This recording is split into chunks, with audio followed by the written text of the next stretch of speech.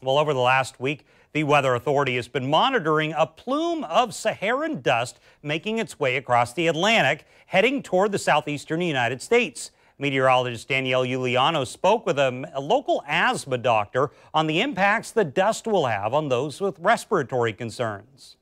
The past few days we've experienced clear blue skies, but with Saharan dust on the way, we'll take on an orange-brown hue by midweek. These photos were taken in Cayey, Puerto Rico, exactly 1 week apart. You can see the Saharan dust clouding the sky. Dr. Sunil Joshi is an allergy and asthma doctor here in Jacksonville and says that the dust can have an unhealthy impact on those with respiratory concerns. Asthma, it can cause the classic asthma symptoms of coughing, wheezing, shortness of breath, and chest tightness. Joshi suggests that you limit your time outside if you start to feel unwell. Definitely, if you start noticing it coming into the area, which you will because you'll be able to see it in the sky, you'll see its effects on sunsets and also with the moon and all of this, is at that point you are going to want to spend more time indoors and keeping your windows shut.